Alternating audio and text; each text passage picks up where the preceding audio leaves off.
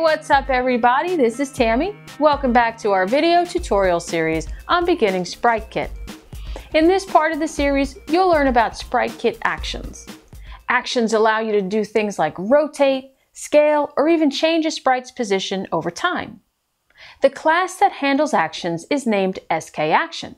Seems like a good name, right? With SKActions, you have a variety of methods available. For example, you can create a move to action that moves a sprite to a certain position over a specified period of time. You can use actions to have your sprite follow a path at a certain speed using the follow path speed method. You can also rotate it, scale it, and even use actions to fade your sprite in and out. Another thing you can do with actions is chain them together to create a sequence. Here we're creating two move to actions and then running them. In addition to action sequences, you can also create run block actions. Run block actions allow you to run your own block of code in a sequence. For example, let's say you want to log a message after a certain action occurs. Simply call run block and pass in a block of code to execute. Then add that action to your sequence of actions and you're all set. Of course, we won't get to use all of the available actions in this video tutorial, but we will get to use a few of them. In fact, let's get to it.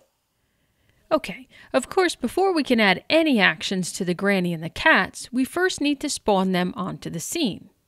Because we want our granny and our cats to spawn in random locations on our scene, we're going to create an extension that has two functions inside of it to help us generate random numbers. We'll create this extension and those two functions inside myutils.swift. So head over to that file, scroll down to the bottom, and then add the following code.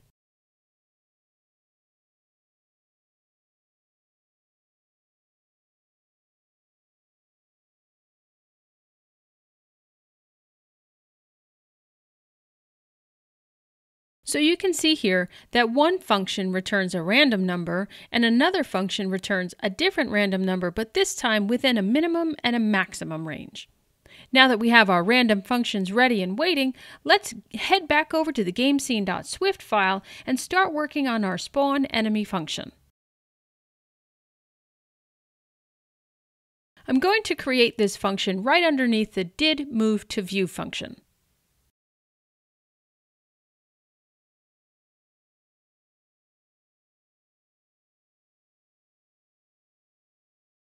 So on line 69, I'm creating a new SKSprite node and I'm passing in an image named enemy. That's actually our granny image. Then I'm setting the position, but you'll notice that my X position sets my granny to be on the far right-hand side of the screen, while my Y position uses that random function, and I'm setting a minimum and maximum so I know that it spawns within my playable area. And then finally, I'm adding that to the scene. Now there are a few things that I want to do after I spawn the enemy. The first thing I want to do is I want to move it across the scene. Now you saw how we moved the zombie using the update method. In this method, we're going to use an SKAction, the move to X action, that will help us move our granny from the right-hand side of the screen to the left-hand side of the screen. So here, I'm just using the move to X and I'm saying, hey, move it all the way over to the left-hand side of the screen and do it over a course of 2 seconds. Now I want to add another action that removes the sprite once it reaches the left-hand side of the screen. Luckily, SKAction remove from parent will do that for us. Now all we need to do is run these two actions, and we can do so using a sequence of actions, and it looks like this.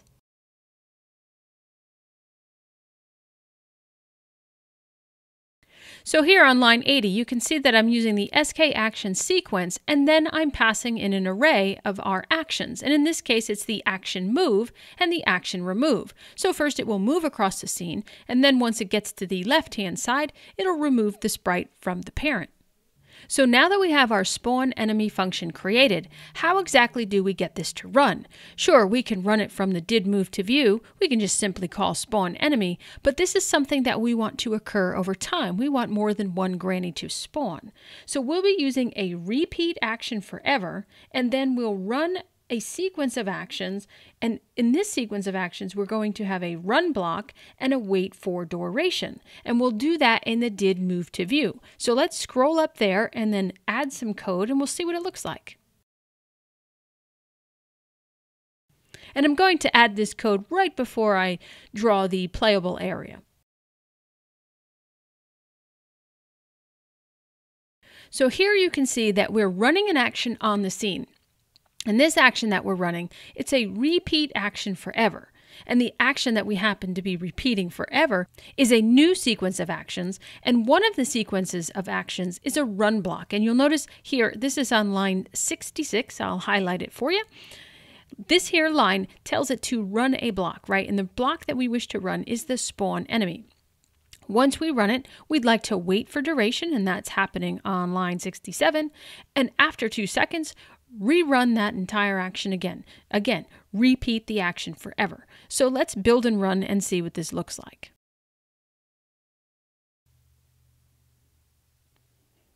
So you can see here that about every 2 seconds, the granny runs across the screen, and you'll also notice that she's appearing randomly in the scene. Okay, so now that we've kind of got an idea of actions, let's go ahead and create a new function to spawn our cats. Now the cats won't be moving, they'll just be popping up in random locations. We're going to put this function right below spawn enemy.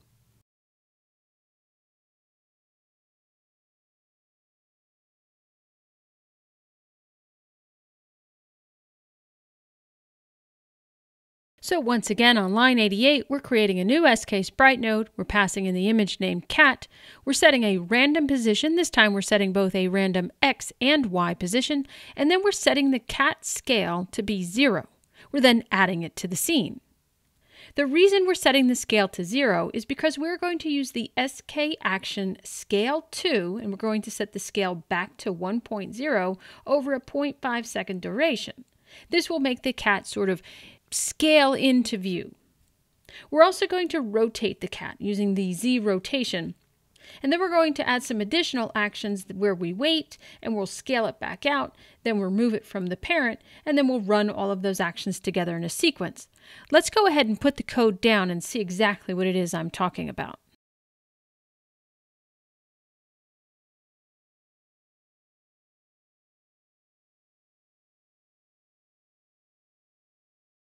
So here you can see on line 97, I'm using the scale to action that I just mentioned. I'm rotating the cat using the Z rotation property on the sprite. Then I'm waiting for duration. Then I'm setting another scale to action. Again, this is on line 100. And I'm setting the scale back to 0. So the cat will essentially explode in, stay for a little while, and then scale back out and disappear.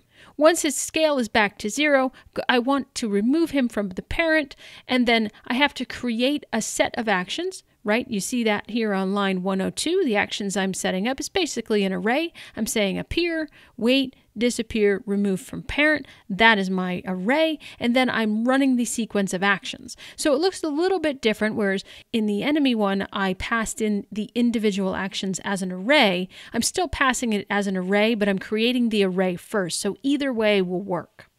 With that done, I can now call this spawn cat action from my did move to view, similar to what I did with the granny one.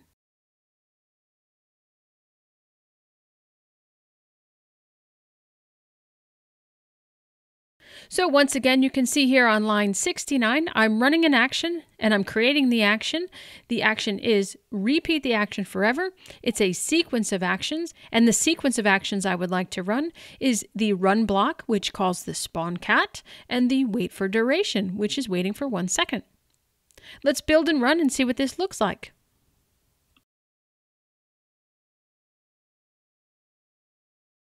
So you can see here that the cats are showing up onto the scene. They're starting really tiny.